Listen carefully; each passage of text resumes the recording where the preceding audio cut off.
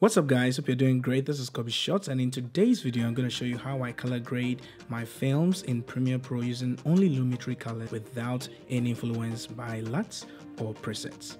Let's get right into the video. Okay, welcome guys to Premiere Pro. Let us look at the footages once more in its flat profile. Okay, so this is without any grade, straight out of camera shots from my Blackmagic Pocket Cinema Camera 4K. Alright, so the first thing that I always do is to color correct before if I'll do any other thing in addition to that, I do that.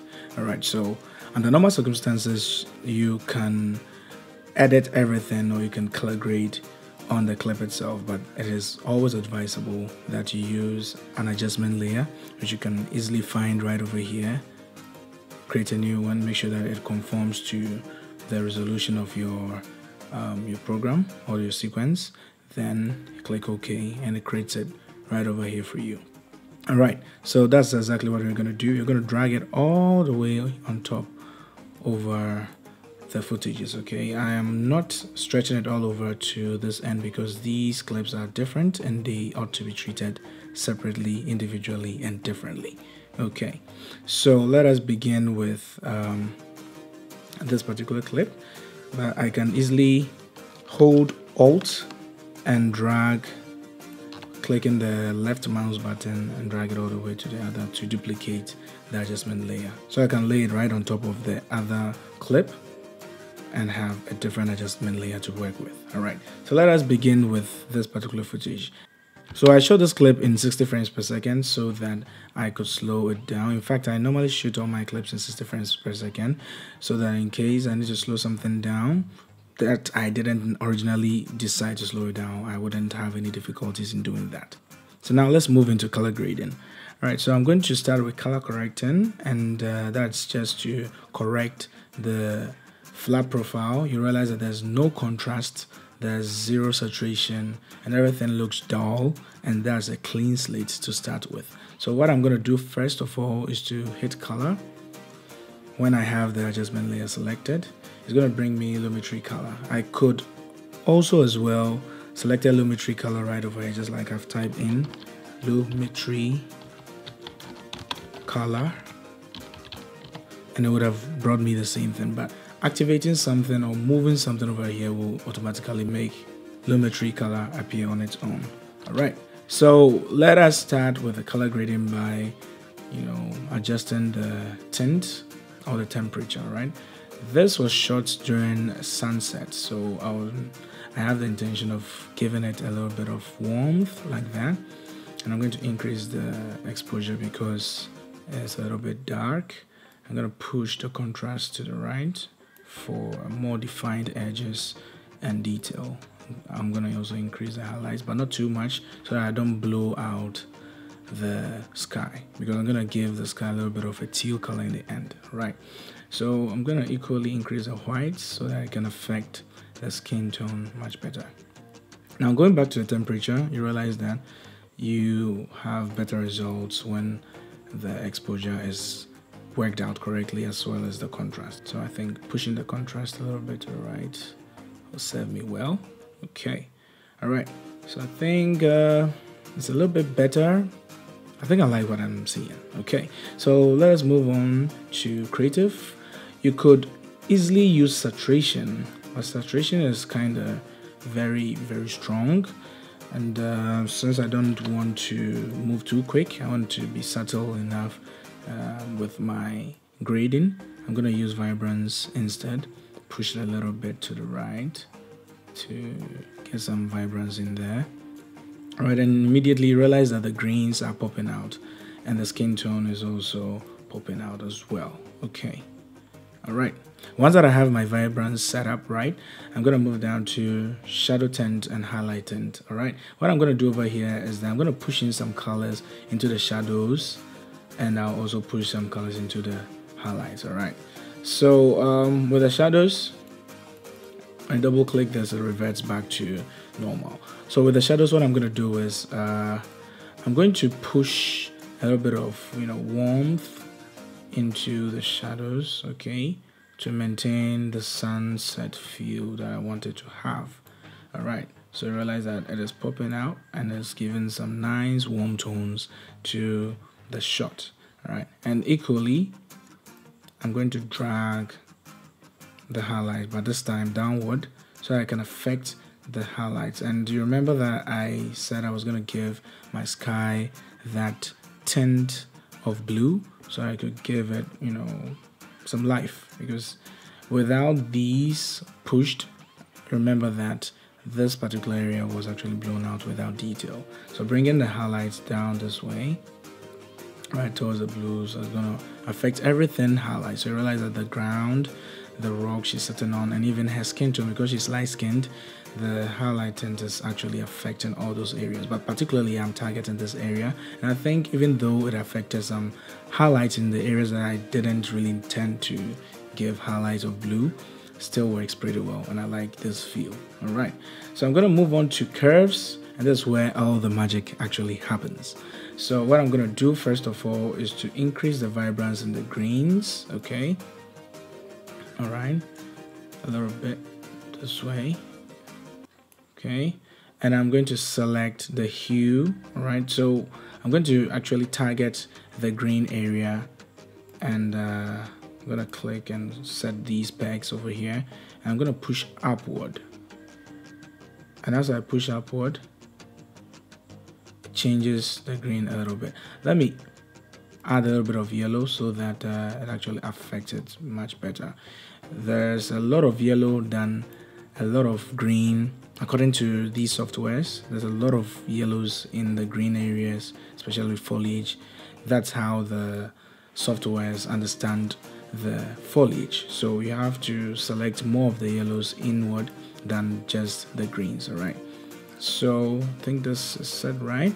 Let me go back here and increase the saturation in the yellows, and there you see a very wonderful transformation from all green to a little bit of yellows into the green areas. All right, so equally I'm gonna go downward. All right, and play a little bit with the luminosity or the luma, hue luma. I'm selecting the yellow and the green areas as well once more. Okay, all right, since everything is set up right, let's go back to the creative, okay, and increase the vibrance even further to make the greens pop out some more. All right, and I'll go back to the basic correction and play around with my highlights, my whites, okay, then the blacks a little bit more, and it makes it pop wonderfully well. One thing I didn't really touch because I didn't know, or I didn't have any idea about how the outcome was going to turn out, is the tint. So if I look at the shot right now and how far we've pushed the color grade, I think a little bit of magenta wouldn't do bad, so that it can really, you know, give some more contrast and complement the yellowish, you know, tint that we've given the foliage. And that's simply about that. One more thing that we can also do to make this shot even more interesting is to bring attention to the center area of the shot. So I'm gonna click on vignette, and I'm gonna push the amount to the left so that brings it down. So if I push it to the other way, it's gonna rather brighten up the edges. But I'm gonna go for a dark edge and change the midpoint and make sure that it doesn't become very conspicuous. All right, then the roundness, make sure it bleeds out and it feathers out so that it's barely noticed that there's a vignette. All right, and that's just about that. So let's play the video and see how it looks. Okay, so this is before and this after with just one adjustment layer. You can furthermore place more adjustment layers on top of this particular one that we've worked on, and you can also further increase the width of color grade that you want to give this particular shot or whatever shot it is that you have your hands on. Moving on to the next clip is the water. All right, so water actually has a lot of blues in it, in its character, right? It gives that feeling of freshness, purity, and all that, and that's exactly what I'm going to use as a concept to color grade this particular clip. So since this clip is all water, I can play around with all my blues and wouldn't have to worry about any skin tone or any other thing that may not really work well with the blue tint and the blue shade I'm going to give this particular clip. Alright, so the first thing I'm going to do, of course, I'm going to select my adjustment layer and make sure it's activated.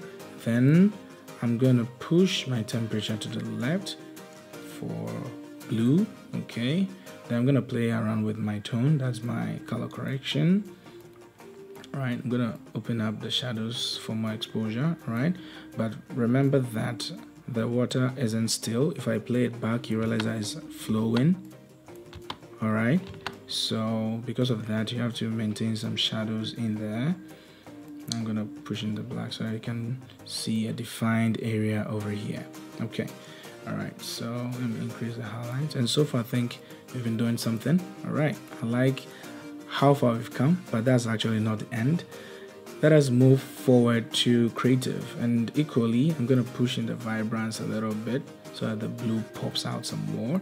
And this area is green because there's actually a foliage or a tree right next to the camera right. So there's nothing as a problem to worry about because it has not been a distraction by the color grade that we are doing so far. So I'm going to furthermore push some blues using the shadow tint, and there you realize that the water body is getting more and more bluer. Alright, okay, so I'm going to push the highlight tint as well downwards to give it a lot of blue, and you're going to understand why I want more blue for this particular clip in no time. Alright, and we'll move on to the curves, and I think the blue is a little bit enough. Other than that, I could have, well, we could try it, could have increased the blues in vibrance over here. I think it works, but I don't want to get too extreme, so I'm gonna become a little bit subtle, but I'm not gonna leave it untouched. All right, now I'm gonna move on to the hue versus hue and give it that teal look that I always love to give my blues. All right, so there you see it. This one it was without it, and this one you push it up. That's how it turns into. Okay, and equally I'm gonna go downward and add some luma to it for more exposure and contrast and highlights. All right, okay, and yeah, I think so far this is what I will do. I actually like the look of it. So this is before and after, before and after. And this is exactly how I color grade using just Lumetri Color in Premiere Pro without using any form of LUTs. Thank you very much for watching this video to the very end. If you enjoyed this and you wish to have friends to see this and understand how to color grade with Lumetri Color just as you have understood how to do it, please like, subscribe to my YouTube channel for more videos, and of course share it across all social media platforms so that everyone or people who will be interested in a video of this sort can also have a piece of the cake. And please don't forget to turn on the post notification buttons, because it is very important you push it so that anytime I upload a new video, you'll be the first to see it. Thank you very much once again, and have a wonderful day. See ya.